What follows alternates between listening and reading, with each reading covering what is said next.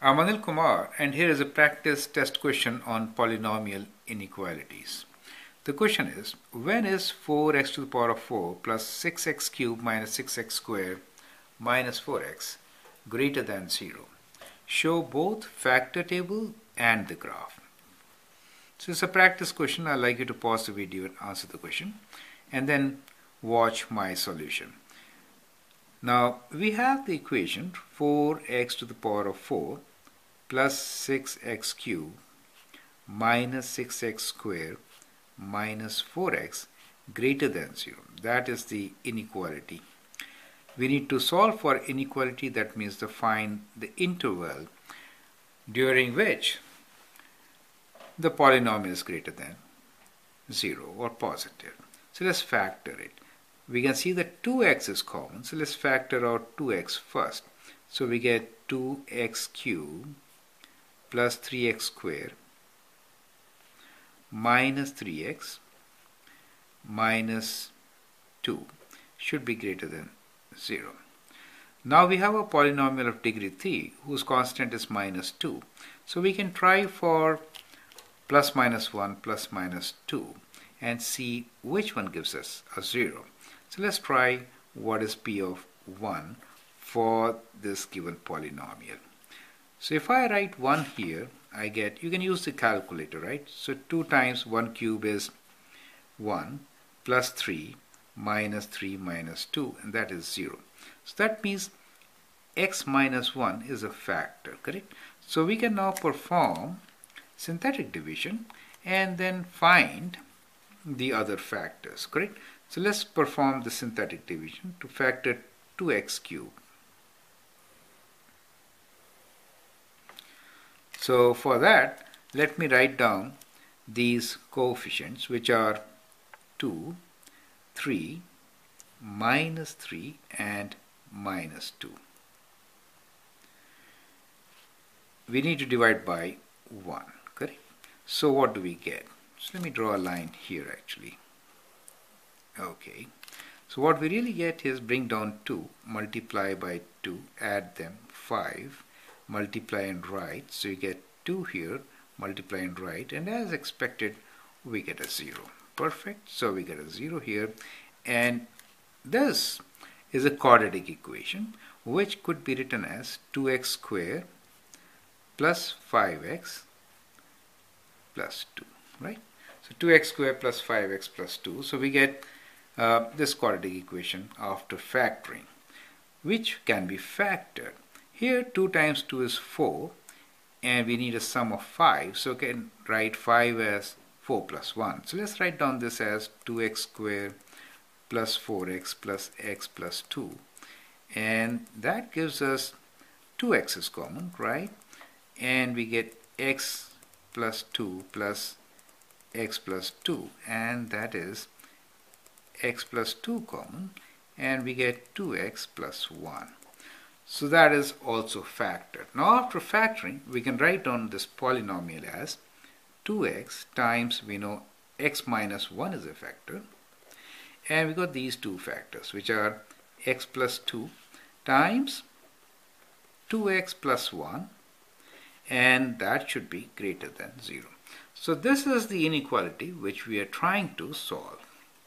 Now we clearly know the zeros. So the zeros are at x equals to 0. This 0 is at 1. This 0 is at minus 2. And this is at minus half, right? Now as mentioned in the question, we need to show both factor table and the graph to find the answer. So let's first make the factor table, right? So let me just make a line here. And we have 1, 2, 3, 4 factors. So let me draw these 4 lines.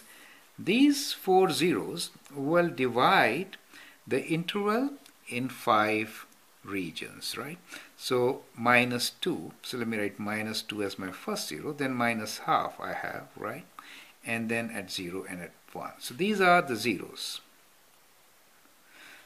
Now, so these zeros have divided this interval into 1, 2, 3, 4, and 5 parts.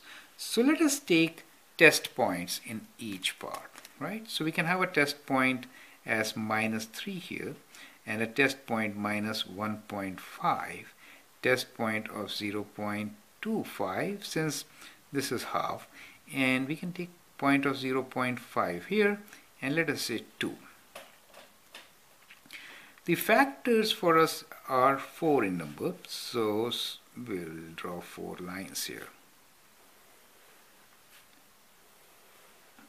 So I'm trying to squeeze in all the information. So let's write these factors one by one. So I'll write the first factor as x plus 2. The second one is the one with this 0, which is 2x plus 1. The third one with 0, which is 2x, and the last will be with plus 1, 0, x minus 1. I prefer to write them in a particular order, from left to right zeros. Now let's test the points. If I substitute minus 3 here, this will be negative. Minus 1.5 gives me positive, and all these will give me positive. In this case, if I substitute minus 3, negative, minus 1.5, negative, minus half will 0.25 will give me a positive value. These all will be positive.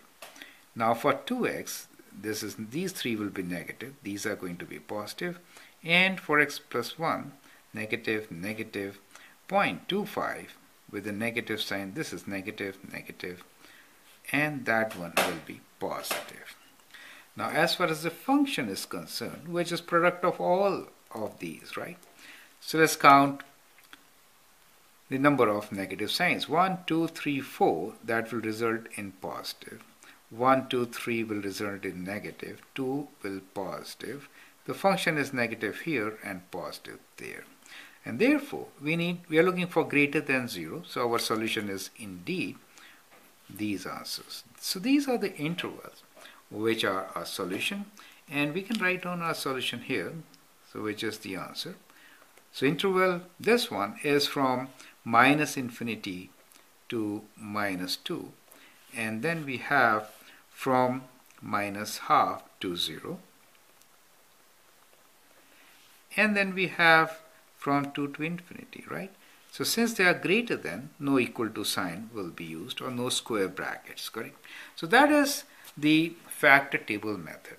Now how do you do with the graph? I think with the graph is the simplest of all.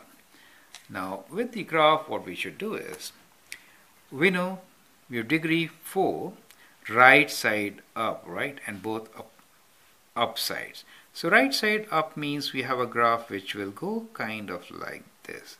All are linear zeros, okay? So we'll go through these zeros, and that's it. You can clearly see that if this is my x-axis, then we are positive in these intervals. Do you see that? Which are positive here. This interval. Do you see that? Positive. And this interval. So easy to verify. My suggestion is, even if not asked for, draw the graph and check your answer, right? So definitely the solution for this question is as written. I hope you understand and appreciate it. You can subscribe to my videos and practice to get good marks. Thank you and all the best.